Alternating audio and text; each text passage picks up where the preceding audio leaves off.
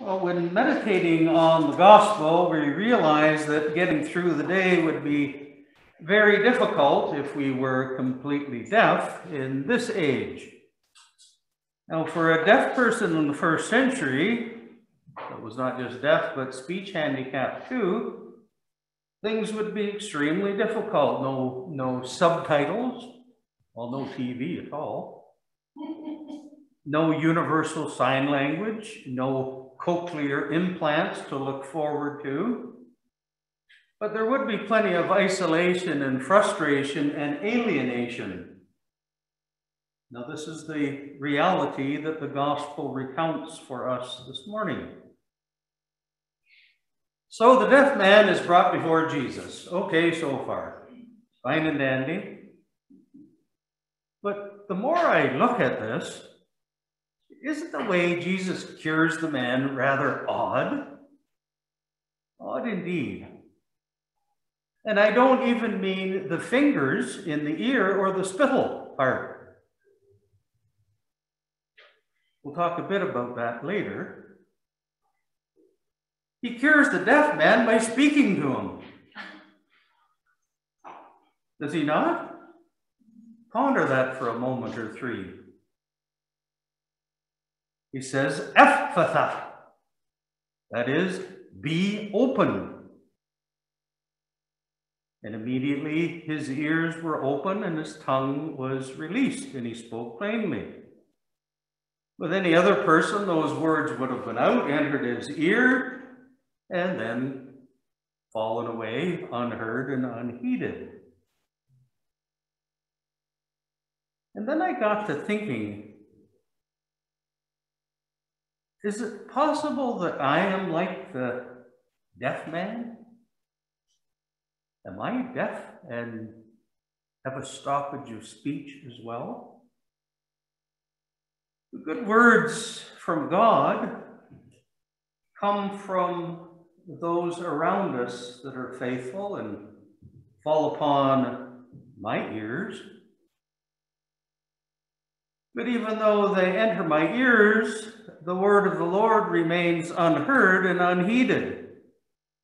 Maybe it's the godly advice that a loved one gives when we're making big life decisions. Maybe it's something read from Holy Scripture. Maybe something written in the lives of the great saints, and God's truth speaks to us.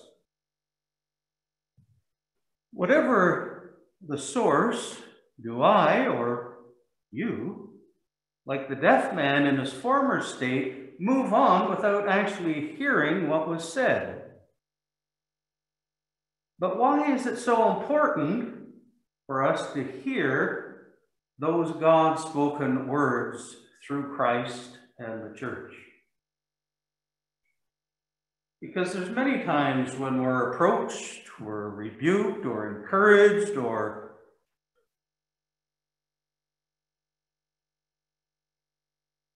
what else?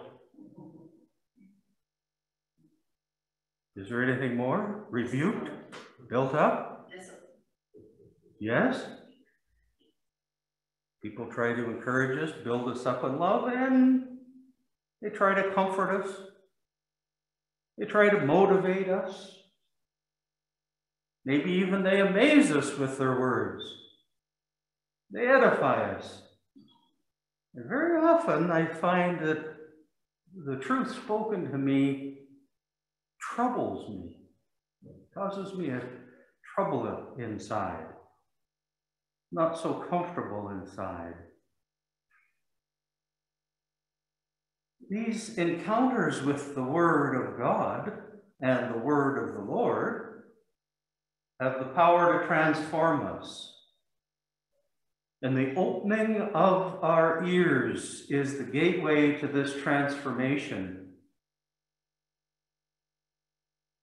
The difference back then was Christ Jesus was physically present to that fellow. The Word of God was standing before him.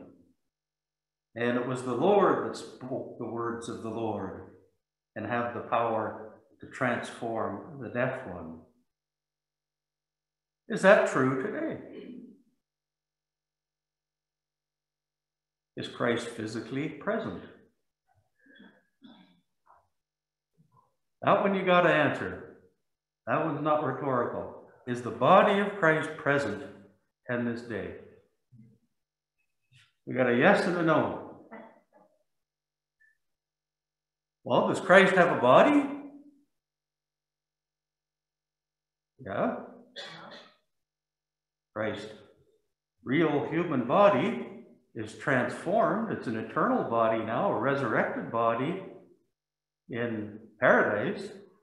But here is the body of Christ, the hands and feet of Christ. And any that hear his words will live. Be opened. Be opened. It doesn't matter if those words come from the church, his body, the pillar and bulwark of the truth, or whether those words come from Christ Jesus standing before you. Because in Christ, in the church, that is one and the same reality. Now, don't go off on a tangent thinking you can go around and say, be open to every deaf person and that'll cure them. No, they may be cured, but that's always up to the will of the Lord. But what we're looking for is, just as that deaf man, those words sank into his soul. It's like they almost bypassed his physical ears and went deep into his soul and changed him spiritually, but also changed him physically. And the same is true for you and for me right now. Here at the liturgy, for instance, we encounter words like the ones that healed the deaf man. We hear words of life. And as we gather for the liturgy, we have an encounter much the same as the one that Jesus had with the deaf man. We listen to the reading of the gospel. We hear the good news of Christ Jesus, the reality of how God became human to save his creation from the clutches of eternal death. And we have the amazing ability and power within, by way of the Holy Spirit, to hear and to be healed and to be transformed. But there's no guarantee that when the words from truth himself enter into our ears that we will actually hear them, much less obey them, because we are eternally free to keep our ears stopped up. No, thank you. But these words from God himself have the power to sink deep into our hearts and souls, into our very being, opening up our truth-seeking ears. And that's the difference. Are your ears seeking truth? Are your ears seeking the person who is the truth? And that we're actually looking and desiring with all our hearts and resources to be transformed by the one who is the truth. Transformed and actually live in this age. Well, some would say, well, there's more than just listening to the gospel and the liturgy, isn't there? Well, yes, that's true.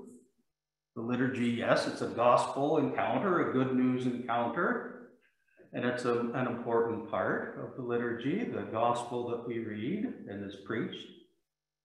But there is more to the liturgy than that. And we see an example of that in today's gospel lesson. How so? Christ Jesus speaks the words that transform the deaf man,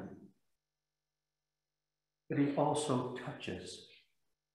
He touches the deaf man. He touches him on his ears, but he touches him on his tongue. Oh, obviously that makes sense. They wouldn't touch his left great toe if he was healing his tongue. But this intimate action that goes on, it has a deeper significance for us rather than just kind of rational thought or practicality. Of course you touch him there. What's the big deal? The deaf man receives the words of life and also the touch of Christ on his tongue, loosing his tongue and allowing his tongue to speak freely and plainly. And what does that person do with his newly found speech? He's told, don't go telling anybody, keep quiet. And instead he speaks to everybody he meets, telling them the wondrous deeds that God has done for him. The church are called to this after the Word and Son of God touch our ears. We are called to this after the body and blood of Christ touches our tongues. The church received the ability and the zeal to tell everybody about the wondrous things that God has done for us and all creation. The tongues of the faithful are not just loosed to speak plainly, but powerfully and with praise and honor and glory to God. So the church is given this gospel account to complete healing for our own healing. That's a strange one, isn't it? It's an account of healing for our own healing. We hear the truth of God with this understanding. Whoever hears his words and believes in the one who sent him has eternal life and will not be condemned, and has crossed over from death to life.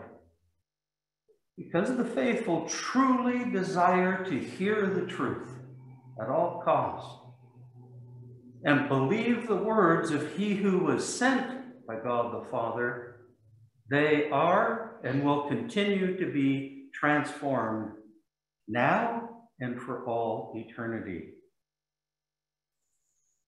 All right, well, we're back to the fingers and the ears and the spit and the touch on the tongue. What do we glean from this? It's a private encounter. He takes the fellow aside. It means that our relationship with God is personal, it's unique, but it's physical. It's physical as well as spiritual. And I think we're forgetting that in this age. And for many, they've already forgotten it long ago. Christ Jesus wasn't just an apparition. It wasn't just a soul rattling around in a body, in a shell. Many Christians think that way. They think that way of themselves, that I'm just a body walking around with a soul rattling inside and I can do whatever I want with my body. That's Gnostic Christianity. Have we forgotten how important our body is to our relationship with God? Do we live as though there's a spirit world and that's one thing, and then there's the physical human world, which is another? Perhaps that's why the teachings of the church, perhaps that's why the mysteries of the church are so very difficult for some to hear and to touch, to taste and to see. Because it's just spiritual, just a spiritual thing. I don't have to include my body, do I? And even if we do believe all these teachings of the church, we still have to struggle to truly live. Aren't we used to having our own space, our own way of being that's kind of distanced from our Sunday go-to-meeting way of being? Well, that may be true for some, but we must realize that that isn't the church. Christ healed the deaf and mute man with a touch of his hand, a spit and a touch from his mouth. Very personal. Very unique for that one human being. In the same way, he reaches out today to each and every person, body and soul, in a very intimate and unique way for each and every one of us. Well, I don't know about you, but there was a time this week when I sensed, as I sometimes do, I doubt you folks do, I sensed that God was absent from me. Your mileage may vary. And I shared that with my dear wife. Right? You didn't like that very much, did you? No. And then I got to thinking that in many ways that sums up today's society, that is God really present at all times? Yeah, maybe when we come to Sunday liturgy, maybe when we go to a church function or a midweek group, something like that. But if God is present and we sense God's presence when we come here, you know, the minute we walk out the door, the air we breathe doesn't seem to be holy. Our car, our home, our office, wherever we might be, doesn't feel all that sacred in any way. And our thoughts are choked up with the endless to-do lists and the endless to buy or consume lists. And if we're brutally honest, I ask the question, does God feel present in most hours of the week?